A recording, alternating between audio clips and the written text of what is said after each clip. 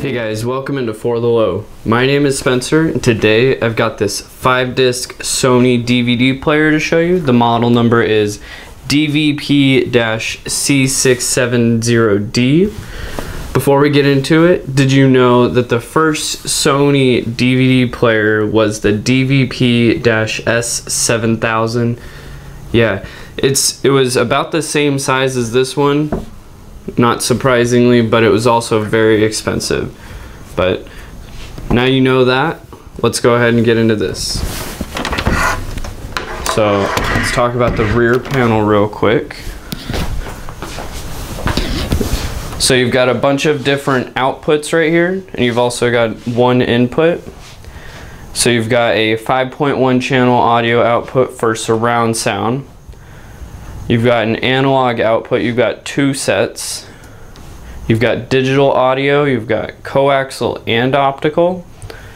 You've got 2 composite video outputs, 2 S-video outputs, and then for the best picture you've got component video output. And then also right here you've got an audio input if you want to connect an external CD player to it and play through it. And then you've also got S-Link and Mega Control. And also this thing is pretty slim. It's just under 4 inches tall, so it'll fit into a few more spaces than most 5-disc DVD players. But we'll just plug in the power cable and then the audio video cable. We're going to use the component. All you have to do is match up the colors.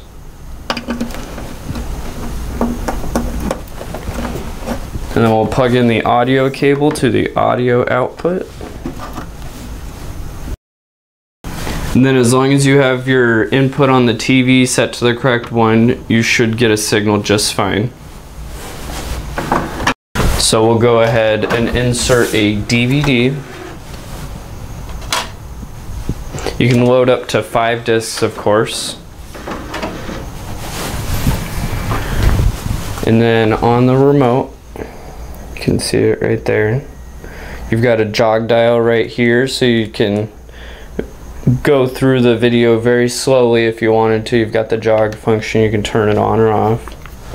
And then you've got all these other buttons, all your normal functions, and some other ones.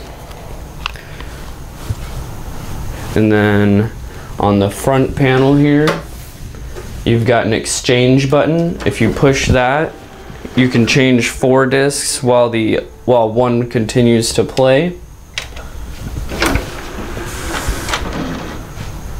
And then you've got your dial pad right here, your display button if you want to access the menus, a disc skip button, your play, pause, stop button, next button, and then you've also got a headphone jack right here if you wanted to connect some headphones. Then you've got more features right here. You've got shuffle, repeat, and then you got one all. Then you've got the DVD menu button, so you can just go to the DVD menu.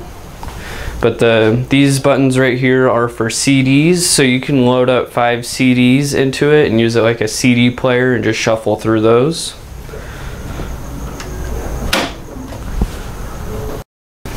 But that's pretty much all there is to this device. If you want to order one, you can give us a call or check out our online store.